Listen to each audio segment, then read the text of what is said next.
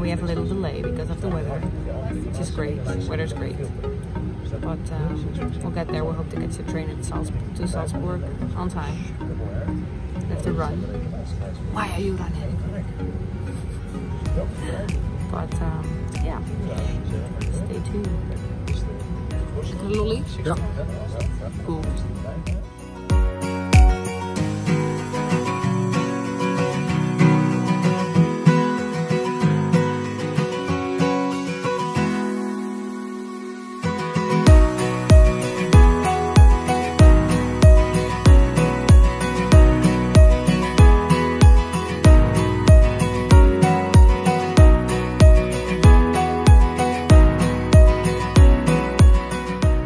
Guys, we made it to München Oost. Our plane had a little delay. We ran to get tickets at the machine. A German lady helped us. Really nice. I just was stressed. So a little bit. So now we're waiting for our train. It's gonna arrive anytime towards Salzburg, and that's the last time we have to take.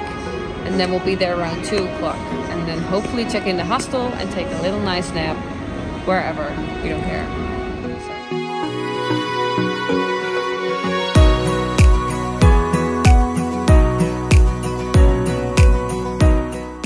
Good morning. We arrived at the hostel yesterday at 2 o'clock at night, and we tried to get a room for this day. We have a room for the next 2 days. But there was not any bed available for us, so long story short, we didn't know where we could sleep, but luckily for us, the hostel let us sleep right here. This was our bed. Very wooden, very comfortable. Not comfy, but it was alright. I mean, better than outside. And we're gonna explore Salzburg today. We have a city map with all the cool stuff to do in Salzburg. And we're gonna probably get a beer somewhere and try some Austrian food. And then tomorrow we're gonna focus on the Sound of Music. Tonight there's a showing at 8 at the hostel, which we're gonna see. So yeah, I'm excited to see and explore the city more. What about you, Paul? Sorry. Are you excited to see something of the city? Yeah. He's mostly excited about the beer. But yeah, stay tuned if you want to see more of Salzburg City.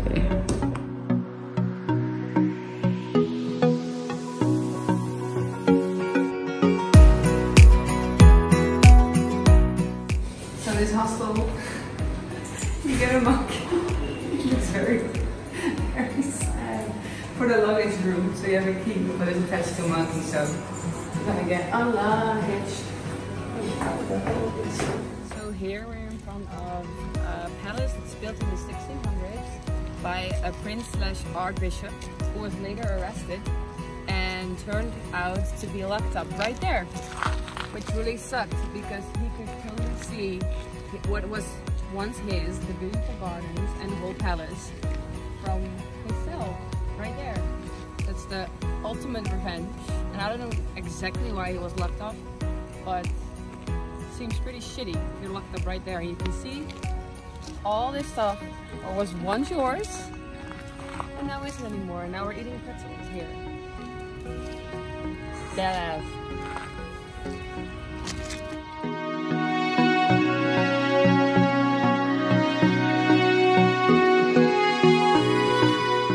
So in this garden you can see all the garden gnomes. These are the oldest in Europe actually.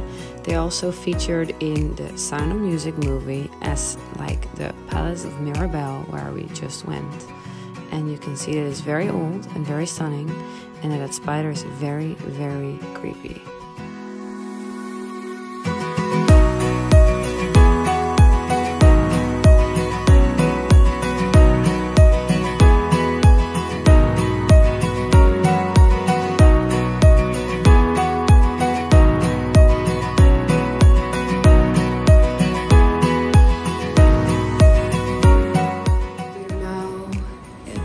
Mozart's birthplace.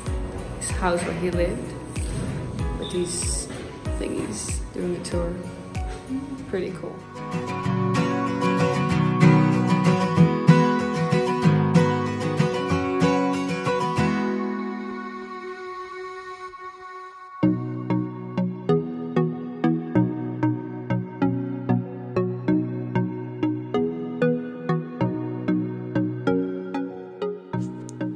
If you want to get to the house where Mozart was born, you have to cross this beautiful bridge. You have to go to the older historical part of Salzburg.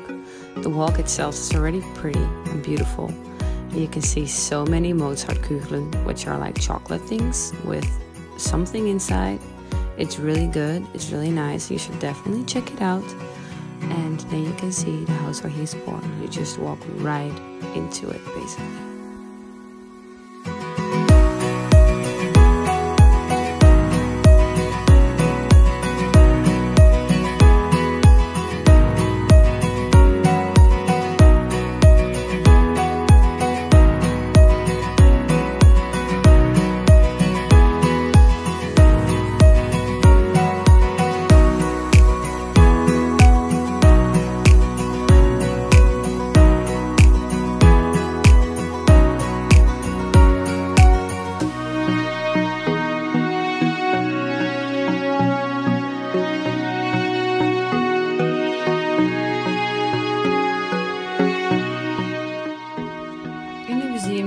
To film, but I tried to film some things for you guys. If you really want to see everything, you have to go there. We saw his hair, the kitchen, the place where he was born, and we learned more about his life. It was very interesting to hear how his life was before and how he grew up to be such an amazing musician.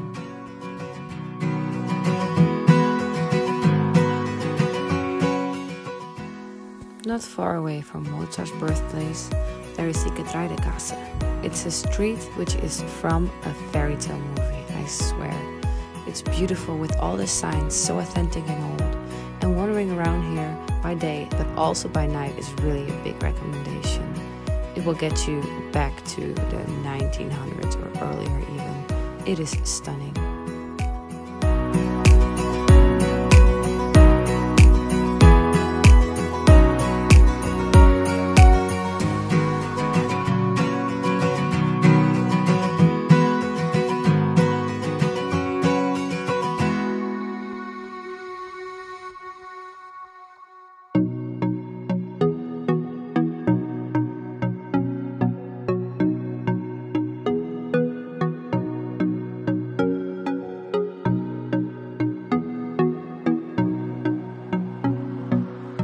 Hey guys, so we just ate here at the Schwetzler's. It's really good. You can drink half a liter of beer and it's a lot, but it's good. And we both had a Wiener Schnitzel, which is really, really good. We got this recommended by one of the locals, so that's why we went here. It's really nice. You have to go into a basement. There's no reception. There's German people. It's really fun and it's a lot of food. Right, Paul? Yes. It's cool. It's cool. Go there, go there. Close to the old center of Salzburg, you have the fortress. You can see it from actually pretty much everywhere in Salzburg. It's high up a hill. You can choose to hike up there, which is going to take you a little bit. Or you can take a trolley that takes you, like kind of a train. It takes you all the way up there in about 30 seconds or a bit more.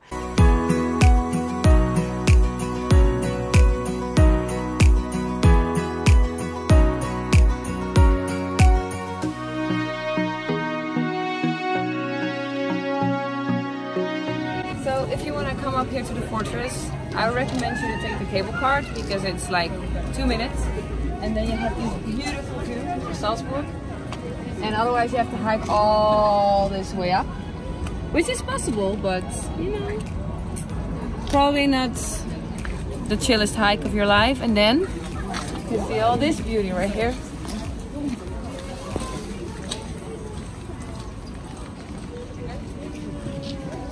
So if you come to Salzburg, take the cable cart and see the fortress.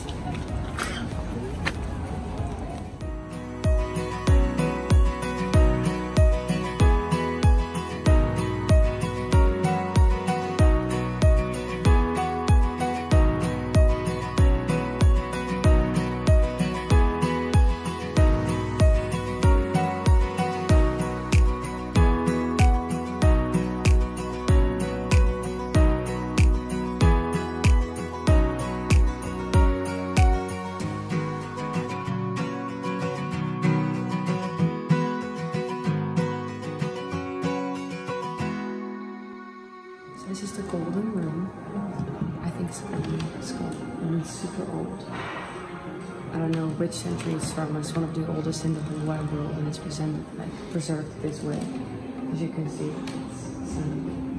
I don't know if I can film here, so I'm just trying to be very quiet before the whole book comes in. But look at all this beautiful stuff right here.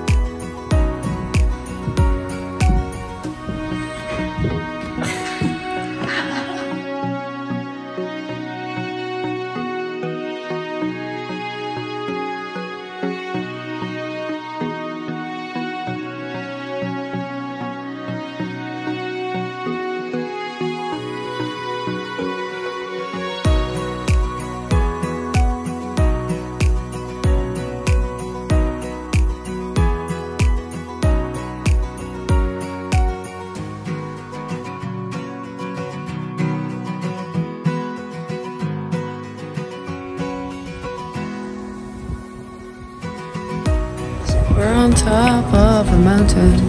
Not really. We're on top of a castle. It's really high up.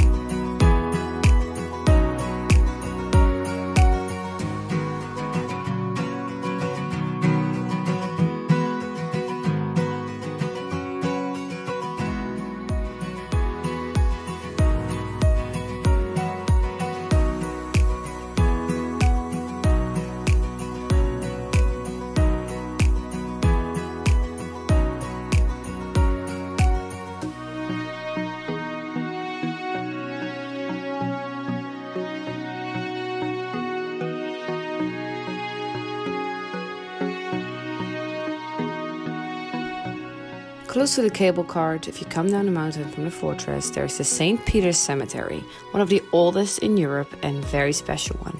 It's also the inspiration for the Sound of Music Cemetery, where the Von Trapp family in the Sound of Music hides from the Nazis when they want to chase them. It is a beautiful, peaceful place, and it's very interesting to visit. There's also a little church where you can light a candle, which was very pretty. And yes, this is where I'm gonna end this vlog for today. I hope you guys enjoyed my first part of the Salzburg experience. And when we were on our way to the hostel, we walked again through this beautiful city. Stunning. Please visit Salzburg. You will not regret it.